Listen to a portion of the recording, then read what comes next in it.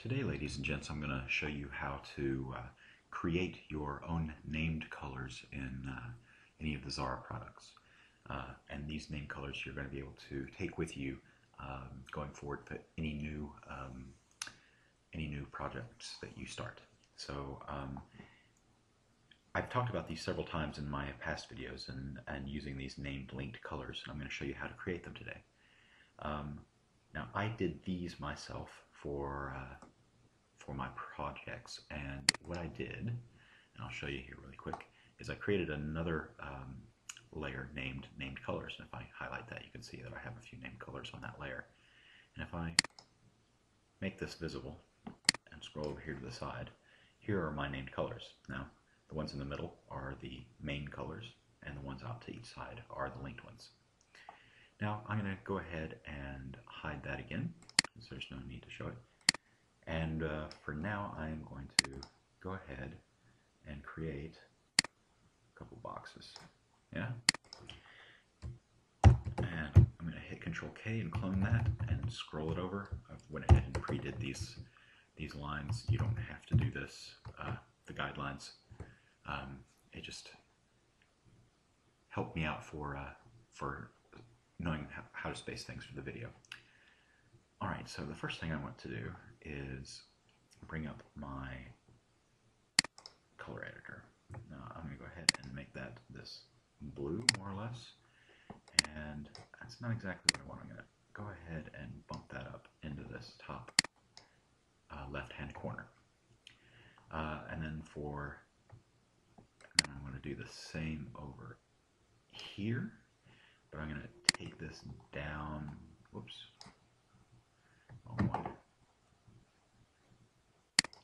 For this one, I'm going to take it down the side. Yeah. And then for this one, I'm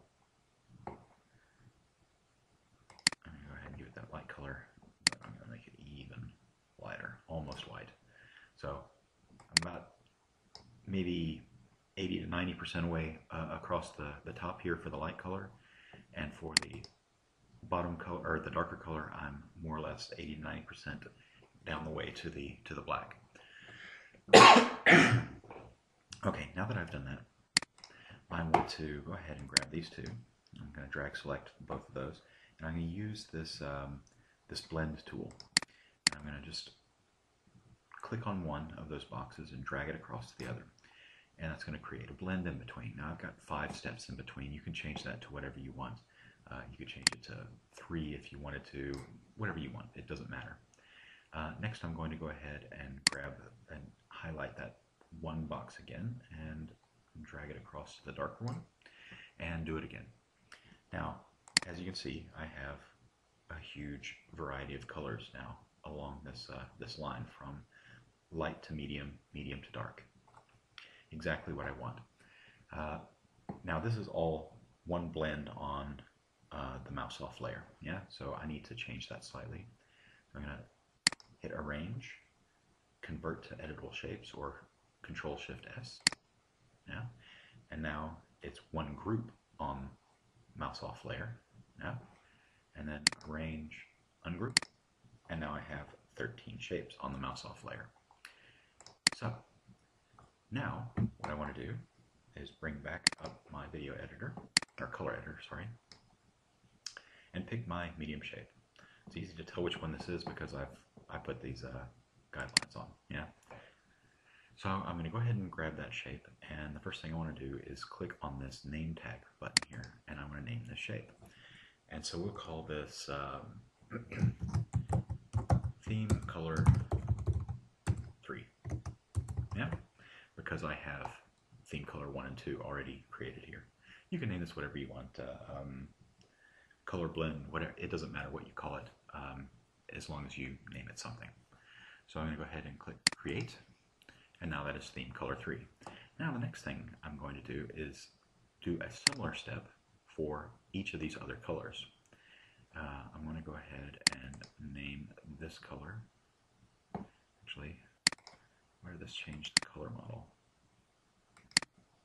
Oops. I want it to be on this, make sure it's on the HSV color model. In any case, I'm going to go ahead and change this. I'll rename this. I want to make it a shade of another color, and it automatically brings up shade. Oh, and then I need to select the right one, theme color 3, right? And now it says shade of theme color 3. Now, the easiest way I can do this for me is shade -1 of theme color 3, right? So it's one to the left of the main theme color. This is my annotation, but you can do this however you want. And then click create, and I'm going to click the next one and do the exact same steps. I don't know why these are all HSV, but are not HSV, but I can grab them all and make them HSV, and I'll do the same here. It's probably, if I do that, there you go. In any case, that'll save me that step going forward. Well, I thought it would.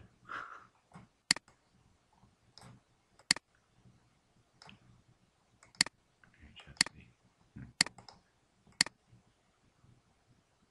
In any case,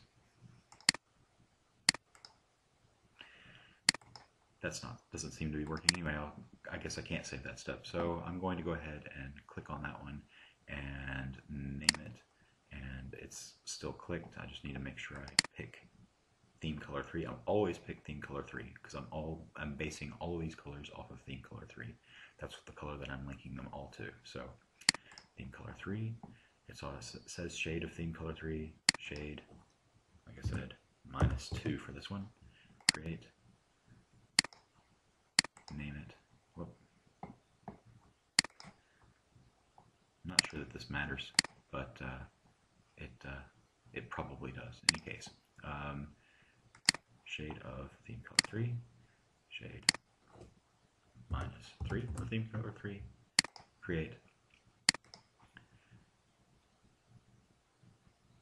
First HSV, name it, make it theme color 3, shade -4 of theme color 3.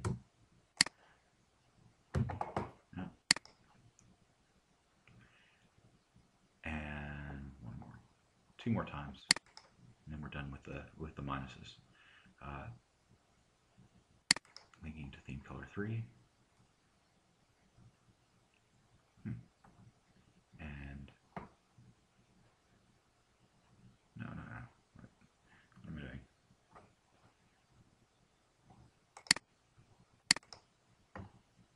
Fill color. First, I need to change it to HSV. Name it. I want to link it to theme color 3, and shade -5 now of theme color 3, create, and this one, local fill color. This one's thankfully already HSV. Shade of another color, theme color 1, yes, shade of, no, I don't want to be theme color 1, shade of theme color 3. Let's say shade -6 of theme color 3. Create. Now, I don't want to do all of these, but I will do one more, and we'll go on the plus side just to show you how that works. Basically, it's the exact same thing. When I name it, I'm just going to do always base it off theme color 3, and then this will be shade +1 of theme color 3. That's my annotation. In any case, now you see that I have these all linked up. If I then were to change, if I drag the theme color 3 into here, and I change this now, I've only linked these colors across, right? They all change with it. Yeah? And you can see them down in the color bar at the bottom too, changing. All right, so let me undo that and get back to my original color. And that's more or less how you do it. To save time, I am going to go ahead and skip forward a little bit and not name all these colors. And go ahead and close this, and then you can just grab everything if you'd like. You can group it so it's easier to move, and create another layer. Now, just on this, you can just go on the mouse. I'll pick one of these layers, it doesn't matter which one, and say new layer, and you can name it anything you want. I'll say this new named colors. Yeah. And if I click on this there, it's grouped now. And Control X to delete it. Click on my new named colors layer. Control Shift V, right? Now it's on that layer. If I look at it, what's on that layer, you can just see those colors. And if I just made it invisible and locked, and then it's going to be on this page, and nobody can see it, you can't edit it, it's all good. Now the last thing that you need to do to make sure that you can use this is you want to set up this page to be exactly like you want. So I'm going to delete a couple of these guidelines.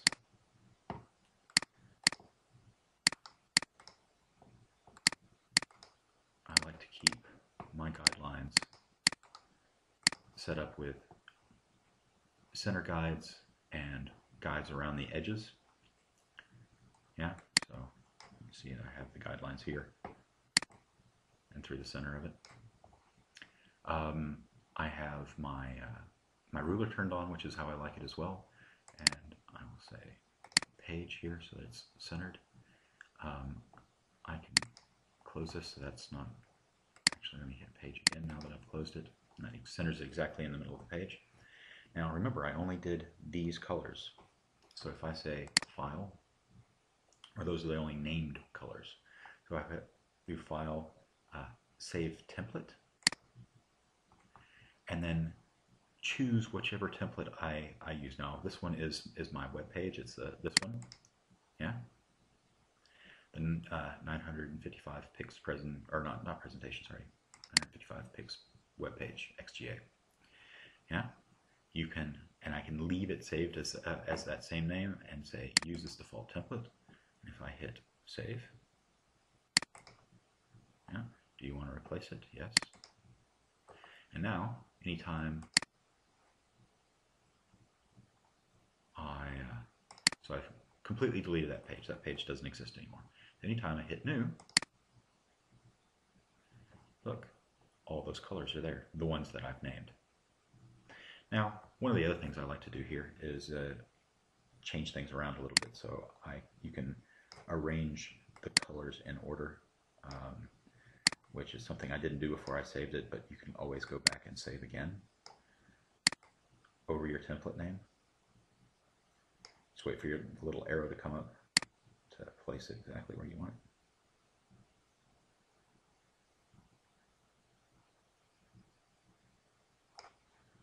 it. I got out of order somewhere here.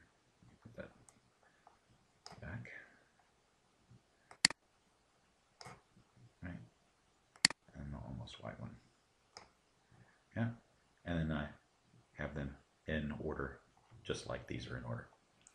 In any case, that is how you you create colors and save them. And if I look on here, see my new name colors are still on this layer here.